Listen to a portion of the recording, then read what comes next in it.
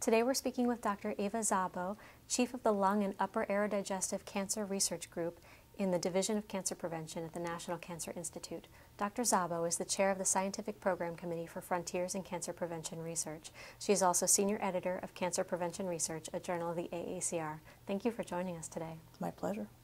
Would you discuss what peroxisome proliferator activated receptor gamma, known as PPAR gamma, is, and how it is a target for aerodigestive cancer prevention?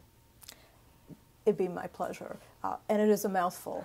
So PPAR gamma is actually the target of some commonly used anti-diabetic drugs. It's a class called thiazolidinediones, and people know some of these as pioglitazone is one of the drugs.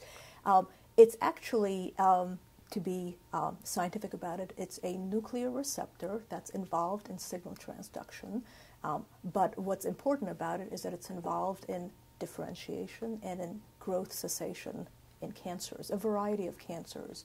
And we and others have found that it's actually expressed in lung and head and neck cancers, and that if you activate the receptor with specific drugs, that you can actually get cancers to stop growing in tissue culture. And we even have some data in people that you can shrink some lesions which are precursors to cancer.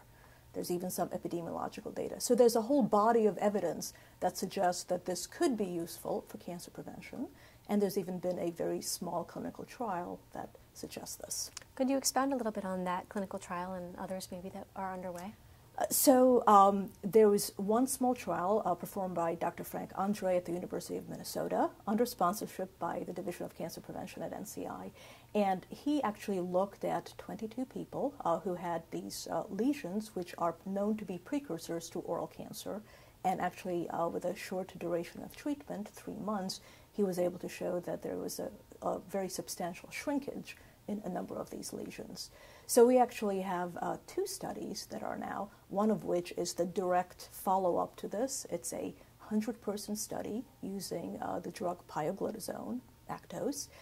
Again, in people who have these premalignant lesions, these precursors to oral cancer. The study is headed by Dr. Andre, again, and Dr. Jay Boyle at Memorial Sloan Kettering. 11 sites altogether, many places in the country, and the goal is to see, can we make these cancer precursors disappear? So that's the main study we have ongoing. There's a second pilot study, which is now in the late stages of development. It'll be done at the Mayo Clinic. Dr. Dennis Weigel is the principal investigator. And in this study, we'll be looking at the effect of the same drug, pioglitazone, on the lung epithelium, on the normal lung, on lung cancers in people who are going on to have cancer surgery for a documented or found lung cancer. Are there other new targets currently being investigated in aerodigestive cancer prevention clinical trials?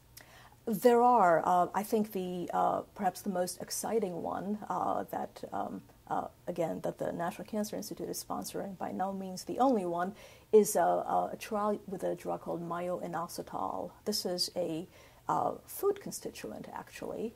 It comes from rice, but many other food sources. It's purified.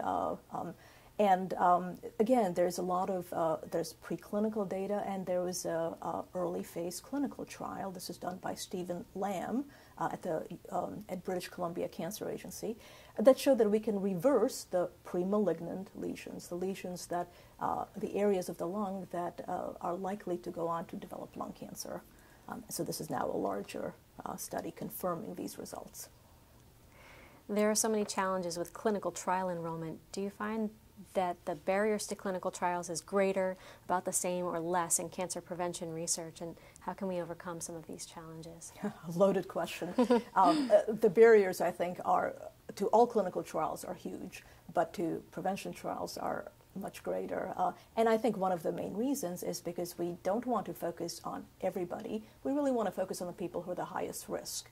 And to identify those people is actually quite difficult. We do it the way I showed, for instance, in identifying who's got a abnormality, which is known to be a precursor to lung cancer or to head and neck cancer or any other, but you have to screen people to find the ones who actually harbor these abnormalities, and often the screening is invasive. For the lung studies, we actually have to do a bronchoscopy, go down and look in the lungs. For the head and neck cancers, we look at the mouth, so you can see it easily, but then you have to biopsy. So these are all invasive tests, and so there's expense. You have to winnow down a large population to find the ones who are at risk. So it's difficult, and that's just the beginning. Well, what are your thoughts on how to identify and enact strategies for large at-risk populations that are largely asymptomatic? So our options right now are not great, and it differs very much from organ system to organ system. You know, again, in lung, we try to go right now with demographic information, smokers, heavy smokers, perhaps other demographic identifiers. In breast cancer, we have the Gale model, which allows us to identify higher risk people. There's a lot of work being done looking at molecular markers, whether they be from blood, from sputum, from body fluids, or, for instance, genetic markers, SNPs, how we metabolize drugs, how we metabolize carcinogens, that are helping us refine who is at highest risk. But these models are in development. We have a long ways to go. And what are the risks that need to be considered? So the risk, again, anything you do to any person comes with a risk as well as a benefit. There's no drug, frankly, no food that is completely safe. So in prevention in particular, because we're dealing with people who may develop a cancer, but who don't have a cancer now and may never develop a cancer, even if they're high risk, you really need interventions that are going to be extremely safe, well tolerated. And that's a pretty high bar, because people may need to take these for a long time. Again, a lot of work has to come together to make this a reality. Dr. Szabo, thank you so much. Thank you.